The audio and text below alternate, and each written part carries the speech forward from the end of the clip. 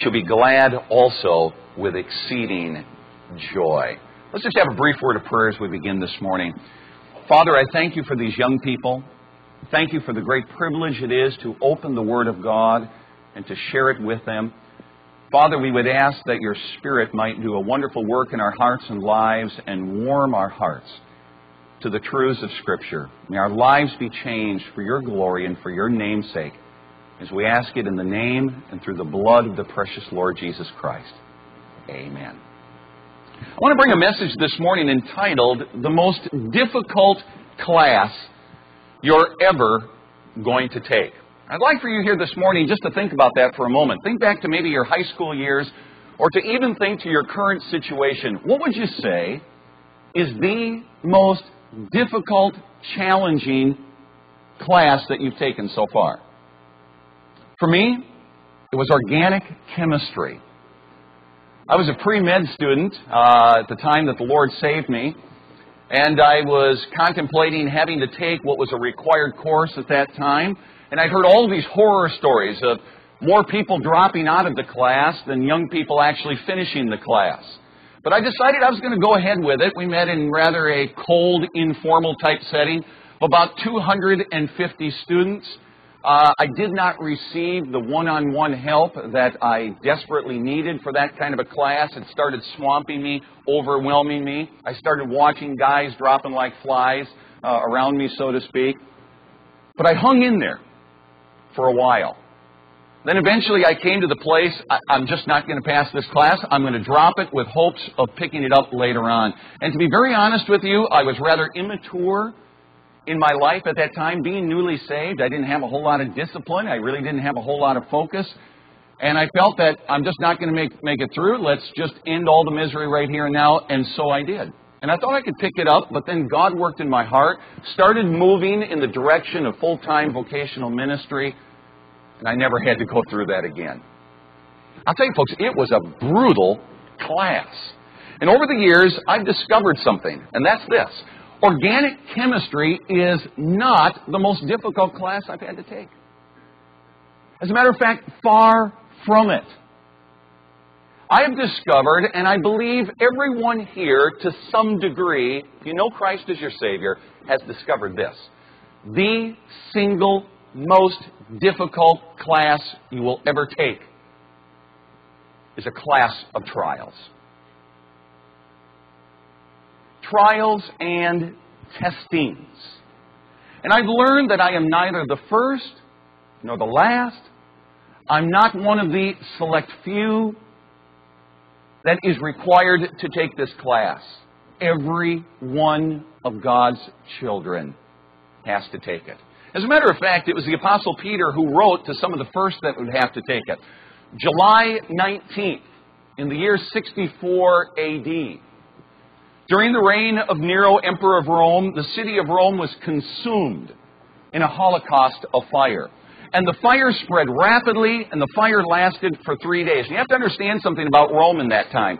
Rome was made up of wooden tenement houses. I mean, they were side by side. And when this fire broke out, there was literally nothing you could do about it. And the Roman populace was very upset because they believed that Nero was responsible, that he had some grandiose plans of building this new upgrade city, and that he had burned it on purpose. It was kind of interesting that while it was burning, he was sitting up in one of his towers, and he was watching it, gleefully enjoying the flames. He personally instructed all of his soldiers that they were not to aid in the putting out of that fire. They were to hinder the people from doing so. In this fire, the people lost everything. They lost their homes, but they lost their religious temples, their household gods, everything. And so their resentment ran very deep. They had to blame somebody. Nero didn't want to be blamed for it, so he looked for a scapegoat. And guess where he found it? Christians. Christians, they were already hated. These were the people who ate human flesh in what was called communion. These were people who drank blood. These were people who had unbridled lust because they gave to one another what was called a holy kiss. And the very mere profession of being a Christian was a crime.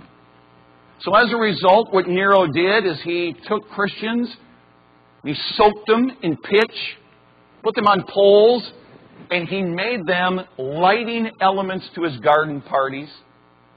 They took Christians and they sewed them in wild animal skins for hunting dogs to devour. They nailed them to crosses. They stretched them out over the rack. And they took them into the arenas and into the amphitheaters. And they allowed the lions and the panthers to devour them. And they subjected the women to the most awful atrocities you can possibly imagine.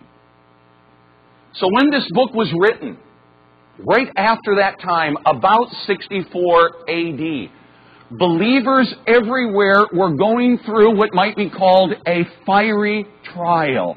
And so when Peter used the word fiery trial, they would immediately think back to the burning of Rome, or perhaps even to their brothers and sisters in Christ atop those torches. And he wrote to these early believers, and he gave to them some guiding principles to take into this class. Because Peter knew the class, somewhat like organic chemistry, it's going to be grueling. It's going to be incomprehensibly difficult. It's going to be challenging to the point where young people, you are going to want to say in your Christian life, I want to drop the class. I've been there. I pastored for 24 years. I have been there.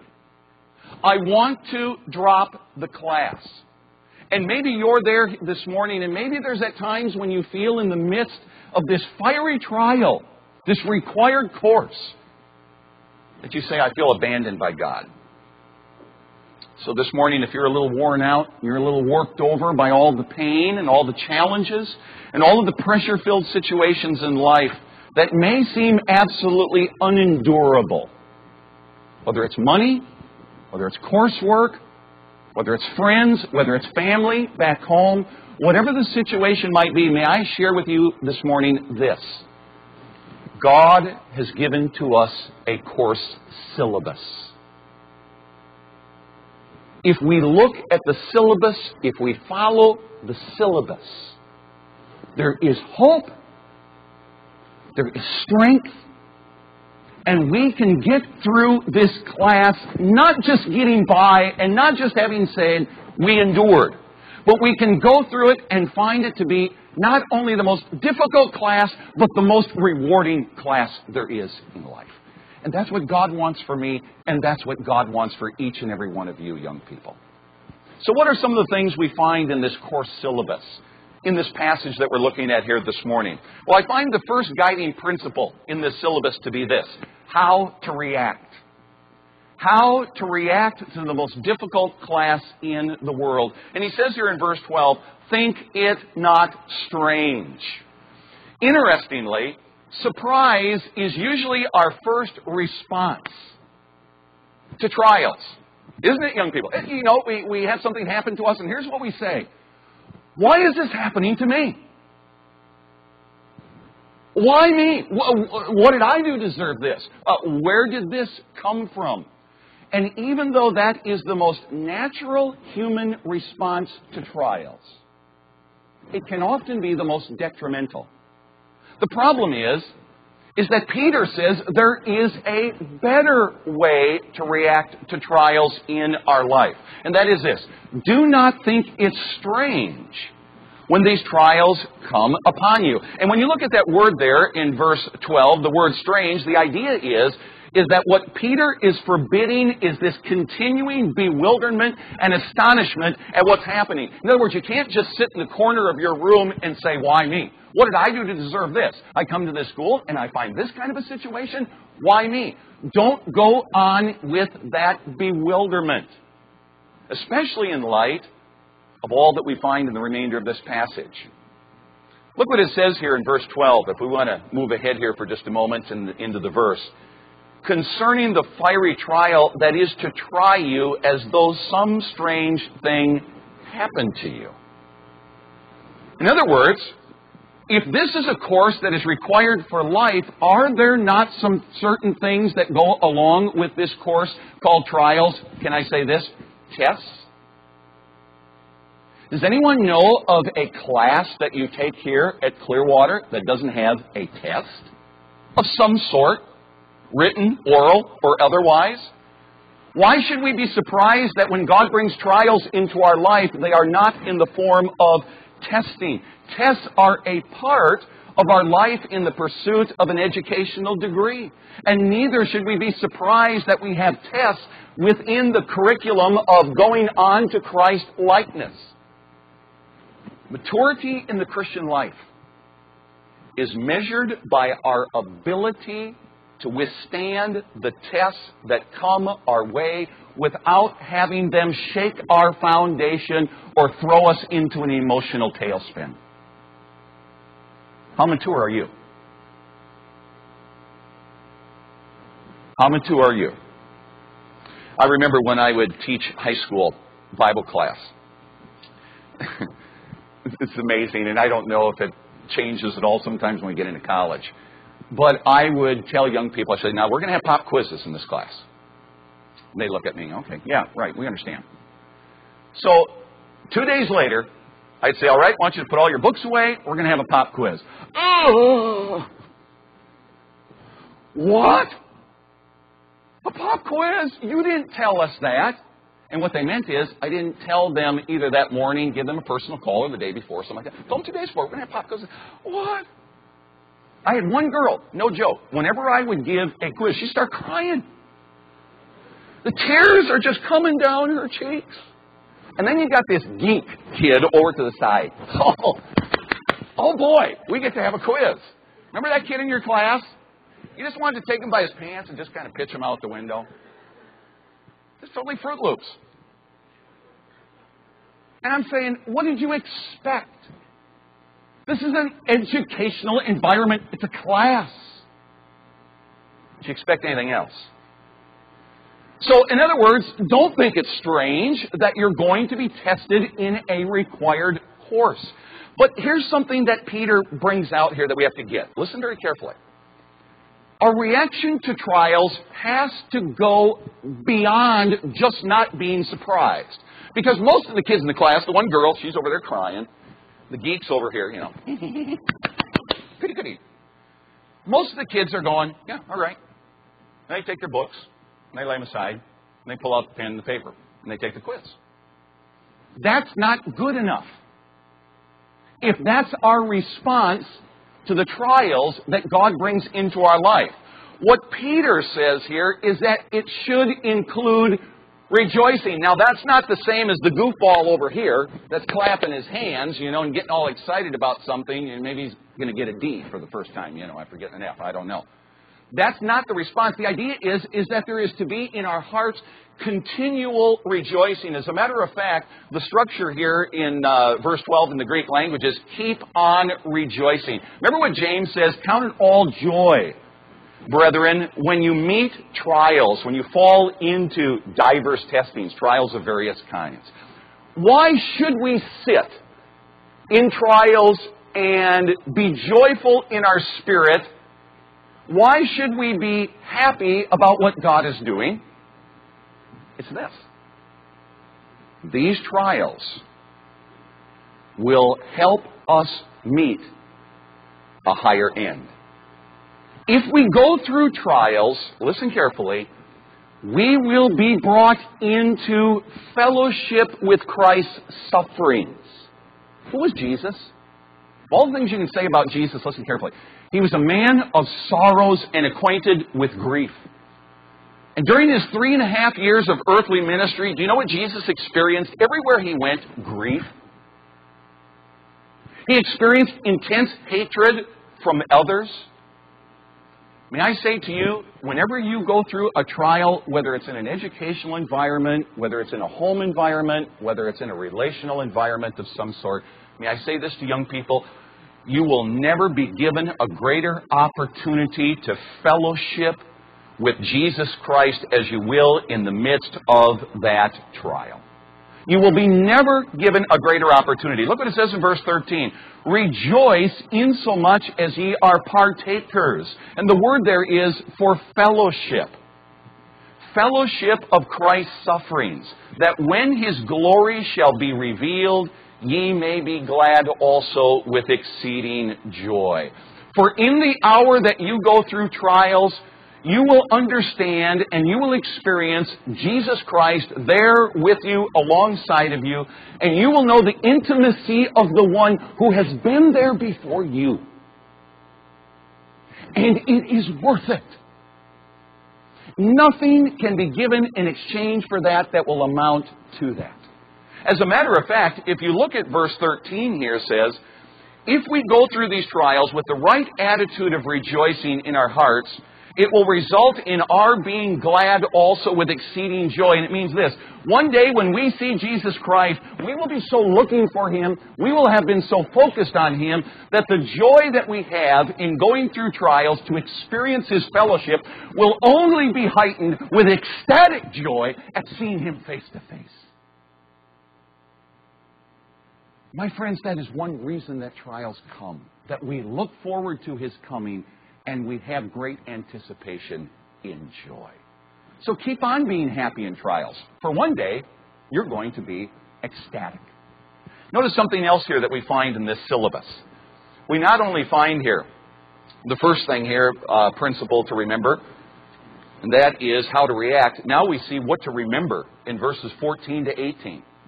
For if you be reproached for the name of Christ, happy are you, for the Spirit of glory and of God resteth upon you.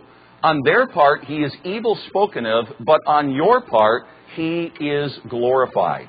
But let none of you suffer as a murderer, or as a thief, or as an evildoer, or as a busybody in other men's matters. Yet if any man suffer as a Christian, let him not be ashamed, but let him glorify God on this behalf.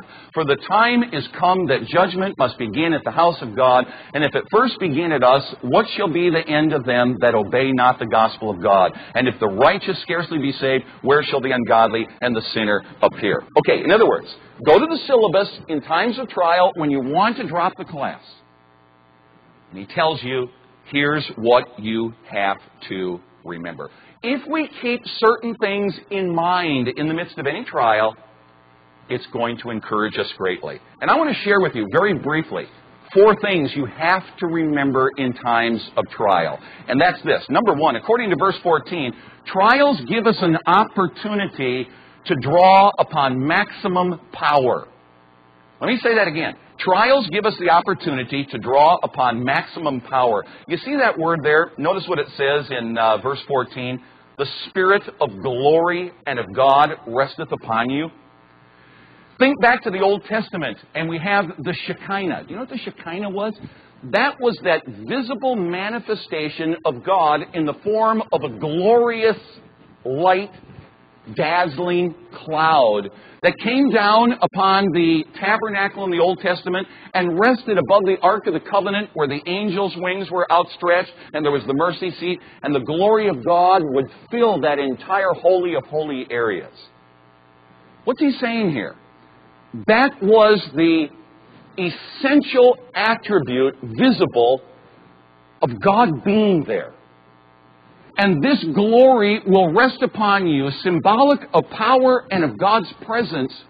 Keep it in mind when you go through trials and you respond in the right way, the Spirit of glory and of God is resting upon you. Let me give you an illustration of this. In Acts chapter 6 and verse 15, Stephen's being stoned. Before that, he had to meet with the religious council. Actually, chapter 7, but in chapter 6. Okay, back up to the first part, the end part of it. And you have Stephen in that passage of Scripture brought before the council, and they just castigate him. And they say all these horrible things about him, about what he believes. And listen to what it says. They looked upon his face, and it shone as an angel. What was it? They saw there resting upon Stephen the glory and the Spirit of Christ upon him in great power. And that's why, like Stephen could say, into thy hands I commend my spirit. Keep in mind that you are never closer and never more a recipient of strength than when you're going through trials with the right attitude. Second thing we must remember, most suffering should in no way cause us to feel shame. It says here in this passage of Scripture in verse 15, we've got to be careful that we don't suffer for wrongdoing. Young people, if you are going through a trial right now and it's because you lied, it's because you cheated, it's because you did something wrong, it's because you've gotten into something you shouldn't be involved in, don't glory in that. Make sure that you look at what's going on in your life and be very, very careful that what is going on in your life is something that God has brought in the course of your walking faithfully with Him. And He wants to bless you. It should never cause you shame. Well, people are going to think that I've been doing something bad when I have to go through a trial and some physical problem comes upon me. People are going to think I'm not walking with God. Let them think what they want. They should never cause us to feel shame. Thirdly, suffering is usually timely and needed. That's a third thing we need to remember. It's usually timely and needed. Matter of fact, in verse 17, for the time has come that judgment must begin at the house of God. Young people, one of the most difficult things for us to remember is this. My life needs purging and so does yours. I mean, we believe in spring cleaning, we believe in fall cleaning around the house, so to speak. The same thing needs to go on in our hearts. There needs to be purging. And the good news is we are not going to be among those who are lost because it talks about where the ungodly is going to appear. God loves His own first to be very careful to deal with matters in their life because He loves them and cares about them. And fourthly, the last one here that we have to remember. There is no comparison between what we suffer now and what the unrighteous are going to suffer later. If you think that this is the worst thing that could ever happen, that you're going through a trial, my friends, just read Revelation chapter 20 and look at the great white throne judgment. And you will thank God for His merciful grace in your life in saving your soul. It'll be nothing like what the lost are going to have to go through. Keep these things in mind. They will help you to go through this trial. And then lastly here this morning, there's a third guiding principle that comes out from this passage. And it's found in verse 19. Wherefore let them that suffer according to the will of God commit the keeping of their souls to Him in well-doing as unto a faithful Creator. In other words, the third guiding principle is this. Remember how to react, what to remember, and thirdly, on whom to rely. The syllabus tells us on whom we are to rely. The word there, commit, I like it. It's the word entrust. The idea is you go to the bank. Usually college young people go to the bank to withdraw more than to deposit. I realize that. You go to the bank and you're going to take money out of your wallet and you're going to put it across the teller's desk and you're going to deposit it. You're going to entrust them with that money to the extent that they may even give you a little bit of interest, even if it is only 1.5% today. But you put that money in the bank because you believe it's safer than keeping it in a mattress or sewing in a curtain somewhere at home. It's better than you watching over it. And the same is true in the Christian life, that when we go through trials, let's make a deposit. Let's entrust our souls to the one who truly cares about us. Because why? He is a faithful Creator. I want to share something with you here this morning that comes from C.S. Lewis. And I don't know how much young people read C.S. Lewis. I read a little bit. And I came across this, and bear with me in conclusion here this morning, but listen to what this man said exactly pertaining to what we're talking about here this morning. Lewis says, I am progressing along a path in my life. In my contentedly ordinary, fallen, and godless condition. I'm absorbed in merry meeting with my friends for the tomorrow, or a bit of work that tickles my vanity today, a holiday, a new book. And I'm going on with this, he says, until suddenly there is a stab of abdominal pain that threatens some new disease. Or I come across a headline in the newspapers that threaten us all with destruction. This was the day before terrorism. And it sends this whole pack of cards in my life tumbling down. At first I'm overwhelmed. And all of my little happinesses look like broken toys. Then slowly and reluctantly, bit by bit, I try to bring myself into a frame of mind that I should have at all times. I remind myself that all of these toys that I have been pursuing were never intended to possess my heart, that my true good is in another world, and my only real treasure is in Jesus Christ. And perhaps, by God's grace, I succeed in doing this for a day or two, to be consciously dependent upon God and upon drawing upon His strength from the right sources. But the moment the threat is withdrawn, my whole nature leaps back to the toys. And then he comes to the most important statement. Thus, the terrible necessity of trials is only too clear. God has me for about 48 hours. The stab of abdominal pain. The newspaper line that threatens destruction. Something horrible is about to happen. God has me for about 48 hours, and then only because He has taken everything else away from me. But let Him sheathe that sword for a moment, and I behave like a puppy when the hated bath is over. I've got a Maltese, a dog. We call it a Maltosaurus.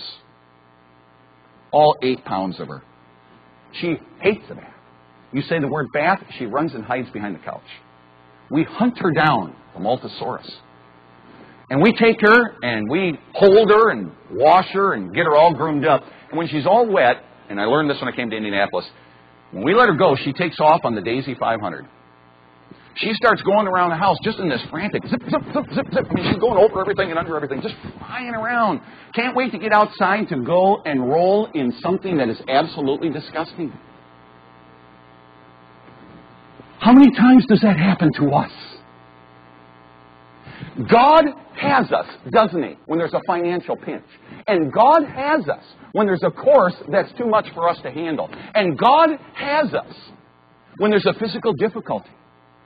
But the moment that God sheaths His sword, we're like a puppy when the bath is over. And we return to our former ways.